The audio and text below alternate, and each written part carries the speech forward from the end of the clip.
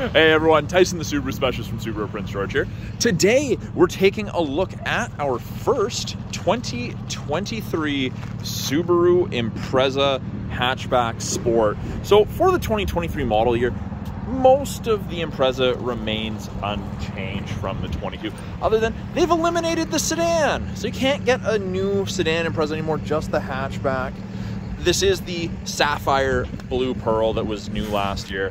Now, the Sport is the first trim level in the Impreza lineup to get the LED fog lights. We've got LED headlights. First to get LED headlights. Even the Touring has LED fog lights. They're steering responsive. They're absolutely amazing at night. You do get some new wheels on the Sport this year, slightly different from the 2022 model year. The overall body is pretty much the same as the previous, very functional. Now this Sport happens to have the eyesight, so it's an automatic. In the rear bumper with the eyesight, you do get those backup sensors. They'll apply the brakes in reverse if it thinks you're gonna hit something between speeds of 1 and 15 kilometers an hour. Great for parking lots.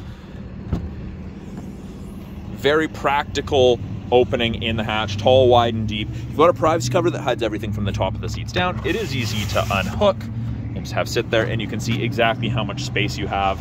You do get a nice little halogen cargo light, illuminates the cargo area when it's dark out, and the hatch is open. You can turn it off if you don't like it. Grocery bag hooks on either side. You can also tie those into the cargo net system that also utilizes the bottom ones there. You have some nice hard physical tie downs in the rear two corners if you've got something heavy and awkward you need to secure. And in the event you need more storage, these seats do fold down. Not quite flat. There's a little bit of a hump here, but virtually flat. Now this is a telescopic piece. I just grab and pull, and you can remove it from the other side. Really easy to do if you need that. And you can fit quite a bit of stuff in here. I've seen people move table and chair sets with their Imprezas. If you're gonna be putting anything on the roof, we do have these little doors. They're easier to flip up with a flathead screwdriver, and the crossbars actually bolt in to the roof rail. Very, very secure. Subaru accessory. It was well thought out. In the second row, good headroom, good leg room. You can fit 3 people across. If there's only 1 or 2, you do get a fold down armrest with 2 cup holders. Good room. Me sitting at 6'2", I do fit in the back. If there was 3 of me, it'd probably be a little squished.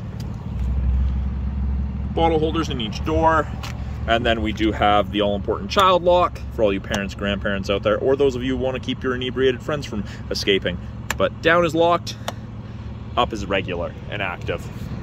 Sport is also the first trim level with the tilt and sled sunroof. And you do get the proximity key with this. So to lock it, key just has to be within 46 inches, touch the lines, and it locks. Wait a second, put your hand in the handle, and it unlocks. Really easy to use. Up front, power windows, locks, and mirrors, along with a bottle holder for the driver and front passenger. We do have a power driver seat, and again, this is a first for the Sport. You don't get it below that. Good driver headroom and leg room. The fuel door release is down here. It's one of the few Subaru vehicles where that is still the case. By the driver's left knee, we have the ability to turn off the steering responsive headlights. You've got the brightness scroll wheel for your gauges. You can turn off blind spot detection if you don't want it on for some reason, and cross traffic alert, and that's your traction control. So speaking of blind spot, we've got these little black screens on both of the mirrors, and they illuminate like so when someone's in your blind spot on the corresponding side. Low fuel level, because this one just came in for PDI. It's not even 100% through PDI yet. Steering wheel. This is both tilt and telescopic, so you can adjust it for drivers of varying arm lengths and seating positions. Left-hand side, we have our Bluetooth and audio controls. You can make and take calls, control the volume of the calls and the music. These arrows right here in the set button, they play with this small middle screen. Gives you a bunch of different information. Most people like the digital speedometer the most. Right-hand side, we have our adaptive cruise and our lane centering, or lane keep assist. Both of those systems use the 2-color stereo eyesight cameras that Subaru has, the eyesight safety system.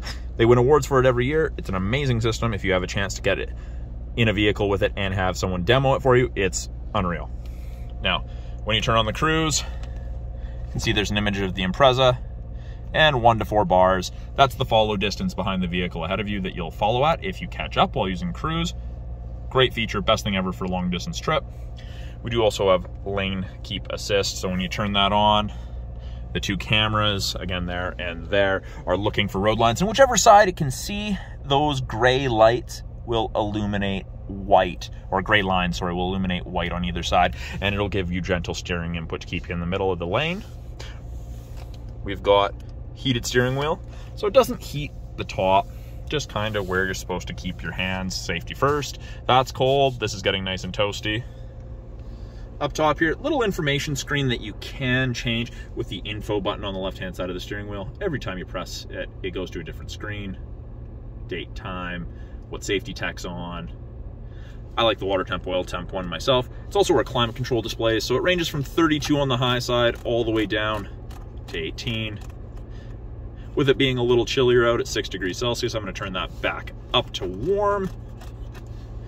Below that, we have our 8-inch touchscreen infotainment. We do also have the physical buttons below. Got access to the My Subaru app, which you get a 3-year trial to with most new Subarus. Download the My Subaru app and you can use it to remote start your vehicle, in most cases. You do have Apple CarPlay and Android Auto. Put it in reverse and the backup camera pops up. Shows you the top of the bumper so you have something to relate to. We have rear assist braking and parking sensor, so if it thinks we're going to hit something faster than 1 kilometer an hour in reverse, but less than 15, it hammers the brakes. Absolutely terrifying. Again, if you go to a dealership and you're curious about it, ask for a demo. They'll probably set up a pylon. It's actually scary. We do have a CD player. Lots of people don't notice that. It is kind of hidden well. Below that, climate controls, temperature, fan strength, mode changes where the airflow is coming from. Every time you adjust that dial, it changes where the airflow is being directed. Below that, storage cubby with 2 USB ports, an aux port, and a 12-volt outlet. Now, these 2 USBs, they'll do your wired Apple CarPlay and Android Auto, as well as charge and allow you to listen to music through the USB. Automatic transmission. You do have a manual drive mode where if you want to select your own gears, you can. Those paddles to do that. Upshift, downshift, works really, really well. I like the downshifting for going down large hills. We do have heated seats, high and low, for both the driver and passenger, and with it being cloth, they heat up very, very quickly, and it is a nice textured cloth. Very, very comfortable. Seems to be durable so far. I've had no complaints about durability from any of my customers about that. And then up top here, we do have our lane sway, where it'll beep at you if you start changing lanes without signaling, crossing lines. Automatic emergency braking, which actually saves you 10% on your basic insurance here in BC. I can't really think of a situation where you'd want to turn it off, but you do have that option. We do have the SOS and roadside assistance buttons. That's part of the 3-year trial to the connected services that I mentioned previously. We've got our sunroof controls and our map lights, and this shade is just a manual shade for the sunroof.